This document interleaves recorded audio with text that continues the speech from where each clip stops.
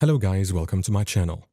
In this video, I'm going to show you how to fix DX11 feature level 10.0 is required to run the engine.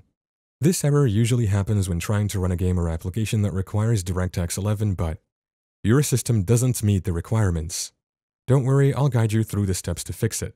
Let's get started. The first thing you should do is check if your graphics card supports DirectX.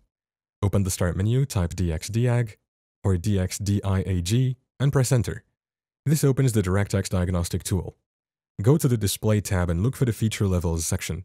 If you see 11.0 or higher listed, your graphics card supports DirectX. If not, you might need to upgrade your graphics card. Next, let's make sure your graphics drivers are up to date. Open the Start menu, type Device Manager, and click on it. In the Device Manager window, expand the Display Adapters section. Right-click on your graphics card and select Update Driver. Choose Search Automatically for drivers, and let Windows find the latest driver for you.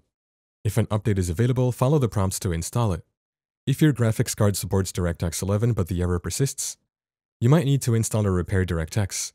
Open your browser and go to the official Microsoft DirectX download page. Download the latest version of DirectX and run the installer. Follow the on-screen instructions to complete the installation. After making these changes, restart your computer and try running the game or application again.